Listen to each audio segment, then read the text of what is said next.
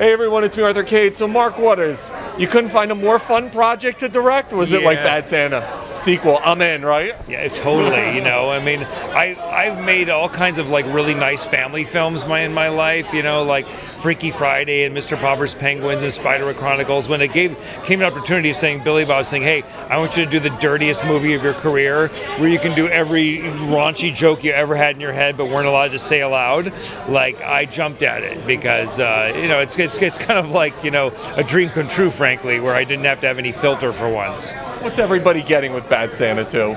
You know, I think you're getting like, you know, it's what the country needs right now, I'm going to say. It's like we need to have like cathartic, subversive laughter that's going to kind of like cure all of our anxieties. And I think the great thing about the movie is that it kind of like also is a little bit emotional at the same time, but never sentimental. You end up feeling something by the end. It ends up kind of working like a Christmas movie, even though it's not a Christmas movie. The first one was such a cult classic. Is there pressure when you're directing a sequel to a cult classic like that you have to get this thing right?